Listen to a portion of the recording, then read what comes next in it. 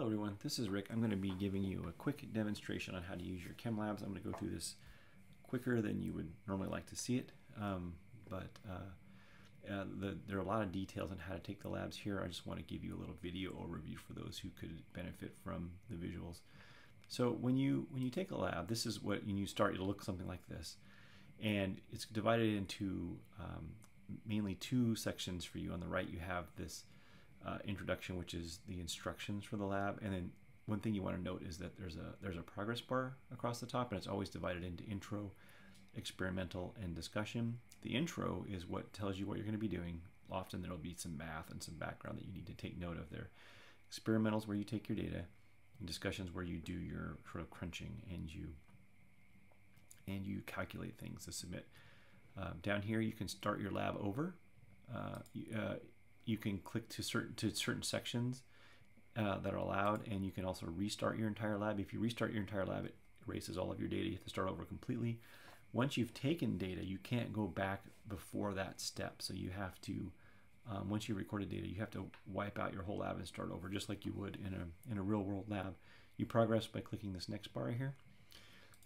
You get supplies by clicking that supplies cabinet, and this is your workbench here. Everything that you see here that you can highlight, it gets a blue that you can move, gets a blue outline, and you can retype what something is. This says zinc here. You can click on most things. You can click there.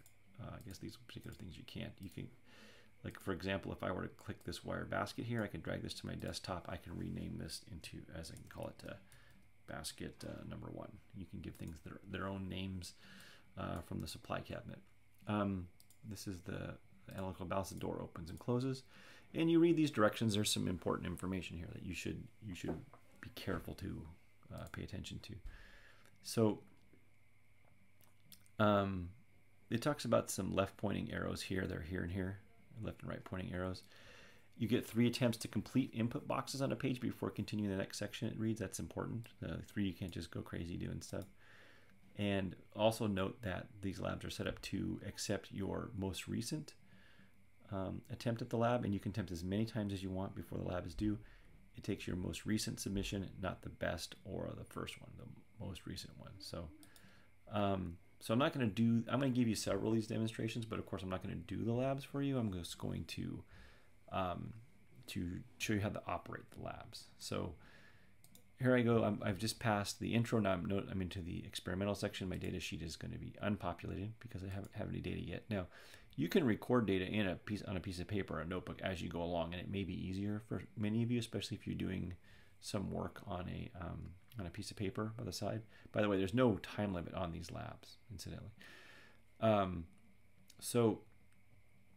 it just tells you what to do. It tells you, hey, there's a supplies cabinet over here, and this first section is giving you some information about how to do stuff, which I recommend you read. This one is your first manual input box. So this says number of reagent bottles. Reagent bottles, just a bottle of chemicals. There's just one, so you're going to type the number 1, press next, and it submits that. And this is a response. Now, sometimes if you do something that just isn't allowed, it'll tell you no, or if it's trying to point you a certain direction, give you some feedback, it'll say yes, so that's good. Now it's going to tell us to tear the balance, which is to click 0 on it here. And then it's going to tell us to, let's see, monitor the fluctuation. I'm seeing the highest number is, I don't know, 0.003, I'd say. Yeah, I'm actually 0.002. And I'll click enter or next. Now it's going to tell us how to move stuff. So it's going to say it's going to tell us to weigh out some things. It's going to say weigh 2 grams and 2 adds. So I'm going to get a weight boat here. So this is what it's going to tell us to do. I'm going to drag it. See how it's blue to here, and I'm going to click and get what they call a scupula. I drag and drop it on this bottle, and it scoops up some. And then I drag this over to here. And when it's done correctly, that's blue, and it says, hey, 2 grams and 2 adds. Okay, this says shake is 1, tap is there. I'm going to do 2. Okay, what do I do with this thing? I guess I can just leave it there. I'll move it out of the way, close the door, and then, whoops, it weighs too much. What did I do wrong? I don't know. I did something wrong. Well, here's what I did. I'm going to take this out here. I'm going to throw this away. It's because I didn't tear the balance first. And I'm going to put this on here, close it. Now I'm going to tear it. Now you'll see that once I give it two shakes, it'll be approximately 2 grams, but not exactly because this is all randomized. Close the door. And now to get this number filled, you'll notice I can't type anything here. I'm going to click record and I'll get a number there. And then I'll click next. And it's going to tell me about doing some other stuff, which I'm not going to do. Then it says, hey, I want you to do the same thing, only I'm going to just tear this too so I can add more. It says do the same thing, but in do it by tapping 0.1 20 times. Now later it'll ask you to calculate the difference in error you'd get from doing it 2 different ways. So I'm going to just tap this 20 times.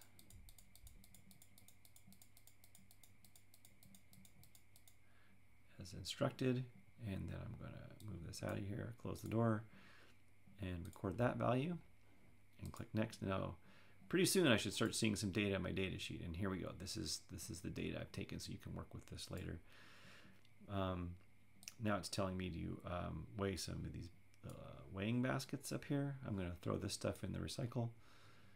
These are baskets. I'm going to drag 4 of them out of here because I happen to know it's going to want us to weigh, or 3 more because I already did 1.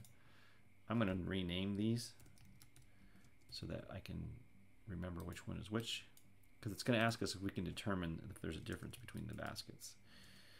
3, and I'm going to call this one basket 4. Basket 4. And then you're just going to close the door and tear it and drag a basket onto the balance area, close the door. That one weighs 37.668 something grams. So we're going to go to the next page here. What is the mass of basket 1? We got basket 1 in there. We're going to go to record. I'm going to take it out, close the door. We can tear it again. And then it's going to ask us the basket 1 the second time. So what it's going to tell us is, like, once we get an idea of the error in weighing 1 basket, we can use this information to tell us how different 2 baskets must be for us to determine if they're significantly different. And then we're going to do this guy here.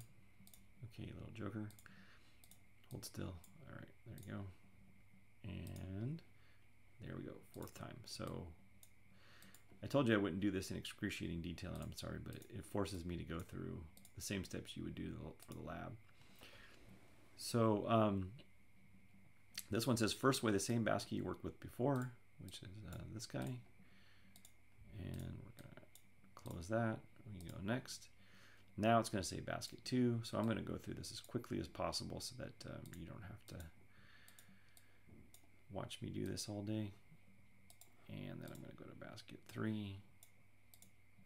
We're going to go record, and then I'm going to throw this over here.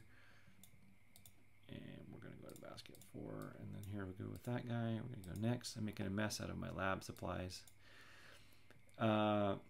This now, I guess I'm going to get rid of these guys to clean up my stuff. The next thing says to bring out a Erlenmeyer flask. And basically, I think we're just practicing squirting some stuff. This is an Erlenmeyer flask. This kind of weird one. I'm going to call it flask 1. And then it says to use a squeeze bottle. So you drag the squeeze bottle on top of it, and then this thing here is what you do to transfer. You kind of watch it. Can you see it filling up from the bottom? I'm filling it like, I wonder if it'll go all the way to the top. Yep, it's pouring over onto the bench. So there's a ton there. So you can start over if you want. You can bring this back, and then you can get a new flask and kind of practice putting some in there. And then I'll just put a little bit so that it's just got a little bit of stuff in it. You can see I've got some in there. So that's all that exercise is. These are things that you'll want to do later when you're getting better at this. Let's see. And it talks a little bit about using a pipette too. So you can use a pipette to move some solution from things, and you'll let you go through that exercise yourself. That's that guy. And then we can, I'm going to skip some of this stuff because I don't think you need to see all of it right now. This talks about errors. This says the random error average, and usually expressed as a percent, is, and here's how you read that. The random error of the average is the error of one measurement is the error in one measurement, so whatever you got for the error in one, divided by, in this n to the 1/2, that means the square root of the number of samples. And usually a little smaller case n means the number of measurements you took, and to the 1/2 power means the square root. It says, the example here is that if you had a 10% error, but if you did it 5 times, the error would be reduced by the square root of 5, or the error would then be 4%. So first you have to calculate your random error by, like with the baskets, which we measured it lots of times, you take that difference divided by the whole mass.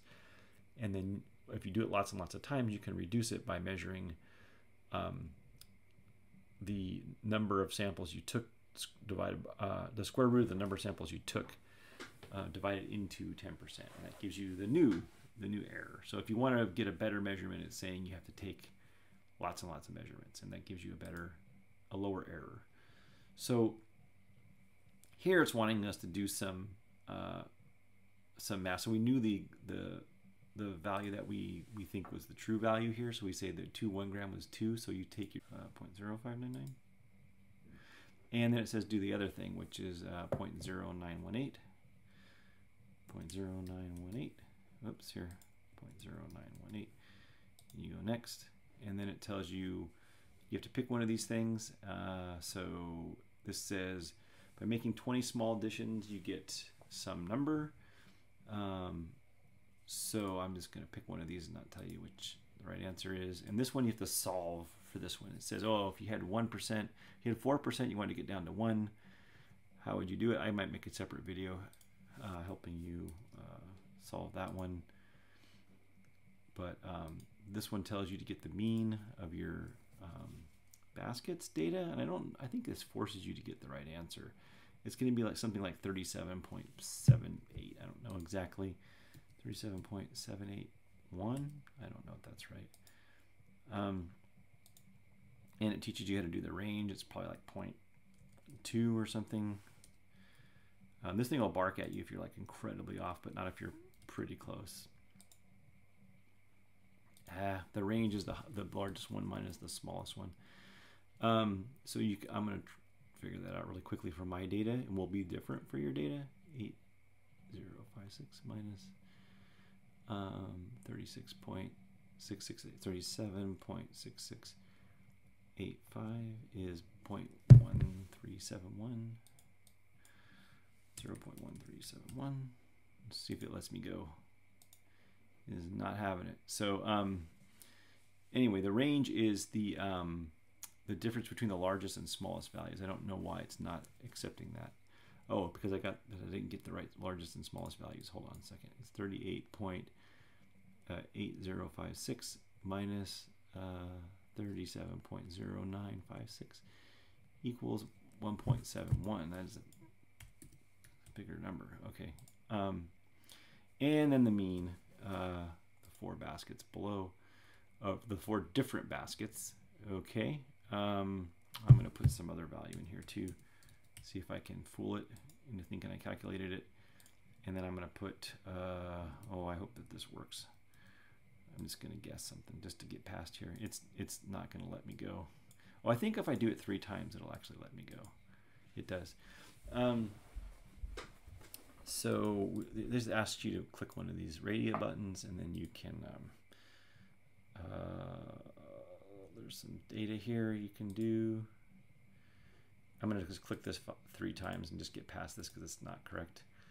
And then it tells you some more about stuff, and then when you're done, it tells you so that you know you're finished. There's no, and you can close the tab at that point. So that's how you do it. If you have trouble with the math in this one, I can do a video specifically showing you how to solve some of these things, but I want you to try to do it first, and I'll probably try to do these for the first 2 or 3 labs, and then I'll stop making demonstrations after that because it's supposed to get easier for you. So anyway, take care. Bye-bye.